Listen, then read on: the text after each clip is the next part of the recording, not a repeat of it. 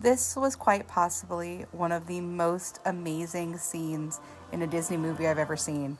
You literally felt all the light and the energy come out with this scene. It was akin to looking at your first Thomas Kincaid Painter of Light portrait. It was such a great feeling, literally gave me goosebumps. I highly recommend watching the movie and seeing for yourself the power of this scene. What's happening?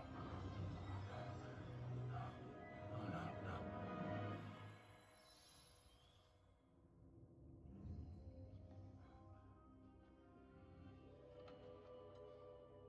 Mireille? Oh, you spoil us with your magic. Whatever that was, it was marvelous. I didn't do it, What? and it affected my wishes. Is it some sort of warning? I believe I have just been threatened.